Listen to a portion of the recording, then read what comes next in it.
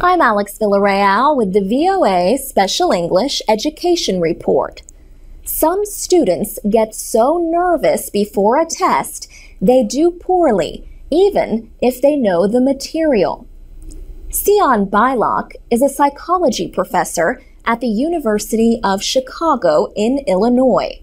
She has studied these highly anxious test takers. She says students might even start worrying about whether this exam is going to prevent them from getting into the college they want. She says when students worry, they use up attention and memory resources that could be used on the test. Professor Bylock and another researcher, Gerardo Ramirez, have developed a possible solution. Just before an exam, highly anxious test takers spend 10 minutes writing about their worries about the test. She said when students write about their worries on paper, they think about the worst that could happen. They might realize it is not as bad as they thought it was. And writing about it prevents these thoughts from popping up when they are taking the test. The researchers tested the idea on a group of 20 anxious college students. They gave them 2 short math tests.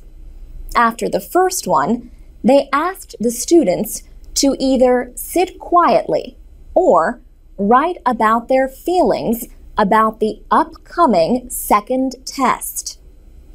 The researchers added to the pressure. They told the students that those who did well on the second test would get money. They also told them that their performance would affect other students as part of a team effort. Professor Bylock says those who sat quietly scored an average of 12% worse on the second test. But the students who had written about their fears improved their performance by an average of 5%. Next, the researchers used younger students in a biology class.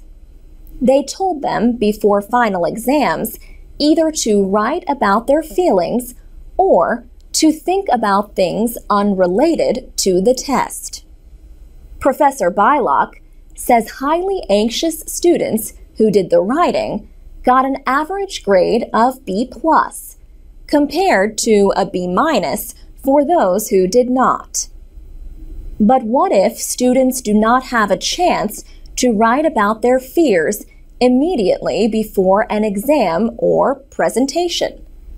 Professor Bylock says students can try it themselves at home or in the library and still improve their performance.